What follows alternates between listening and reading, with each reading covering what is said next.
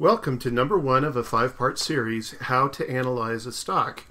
In this video, we will look at stock charts and find out what they tell us about investing in a particular stock and whether we should do it or not.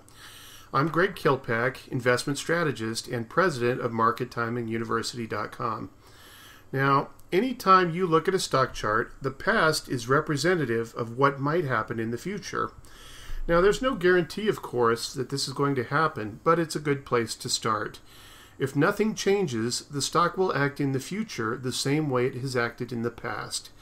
Let me show you what I mean. Now, here's a stock chart of Microsoft, and we're on Yahoo Finance here. Now, we're investors, so we want to look at the big picture for Microsoft. This is a chart going back to the early 90s. Microsoft has shown two phases here. Back in the 90s, Microsoft was growing really fast, and it was a growth stock, and you can see that right here. Microsoft went from the prices of around $3 to $5 a share all the way up to $50 a share. That's pretty fast growth. You can notice, though, that since then, Microsoft has essentially been going sideways. It went up a little bit towards the end of the last bull market right here, and it dropped quite a bit down through this point during the bear market, and then we're pretty much going sideways again. So what does that tell you about Microsoft? These days, Microsoft, since about 2001, has been a stable blue chip stock.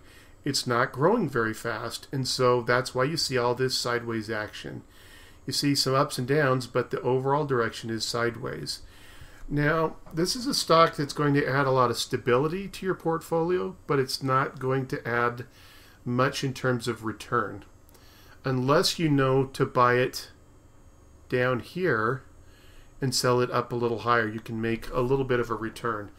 But this is a very stable stock, not the stock I want in my portfolio, because there's only so much growth that you're going to get out of a stock at some point. Sooner or later, a company's going to run out of room to grow.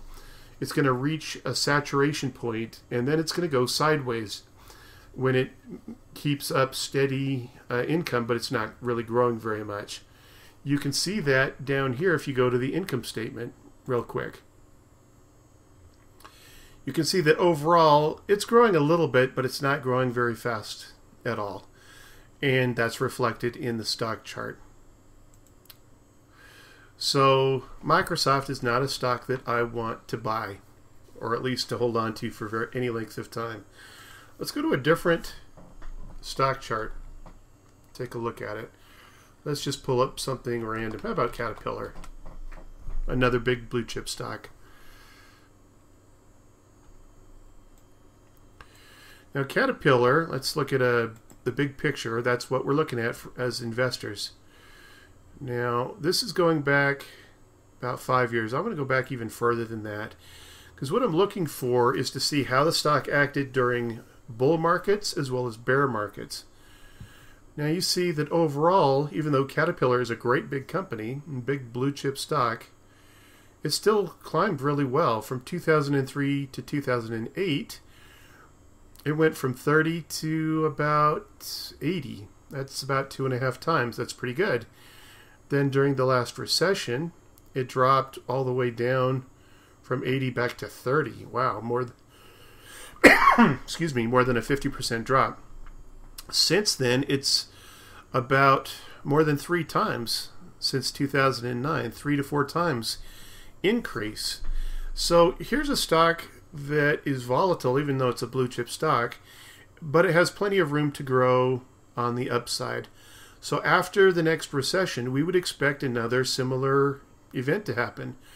More than a 50% drop and then a big increase. So after the next recession, during the next recession, I would expect it to drop to around $40 to $50 a share and then climb up to past 110. All things being equal based on how fast they're making money when the next bull market starts. So that's just kind of a quick snapshot of what Caterpillar is likely to do. Let's look at a growth stock that I have invested in. My favorite one, Priceline.com. Now let's look at the big picture for Priceline. Priceline, of course, started in the height of the internet boom and it got creamed out of the gate.